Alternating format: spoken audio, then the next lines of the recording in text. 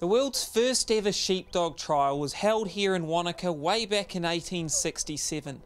Since then, the sport has taken a firm hold. I always say training dogs is a bit like training your kids. You just keep being consistent and and you get the results at the end. So it's like golf or any other sport. Once you get into it, it's quite addictive. You can do all the training you like and you come out and dogs are like humans, they have off days and then you're going out there and working with 3 sheep. I don't think he's seen snow before, but yeah. Novelty, yeah. Although he listened to me today, which is always pleasing. Being a new kind of breed at these trials, it was taking a while for me to be accepted by my peers.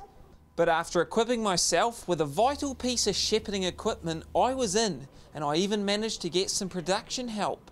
Going on here, mate? He's having a good day. He's the dog's coming out, getting his introduction to the sheep, getting great lift. Look at them now walking away. Things are looking pretty good. And how have you been going? I've been going real good, but me dog hasn't been going as successfully as I would prefer. I heard your dogs weren't quite up to it.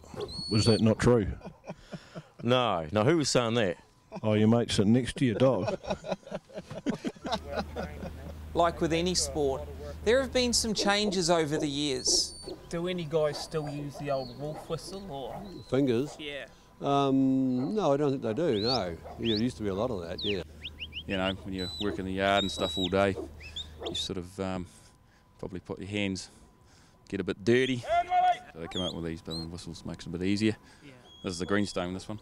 Oh, well, no, I use my teeth and yeah, that works for me. If you use your fingers, of course, when you get dirty fingers, you get shit in your mouth, but that's all right. Can you still give it the old wolf whistle, like with your fingers? Yeah, I can, mate, yeah. You never lose that, mate.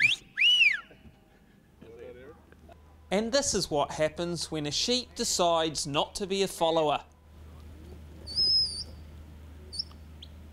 James Somerset, Crowd Goes Wild.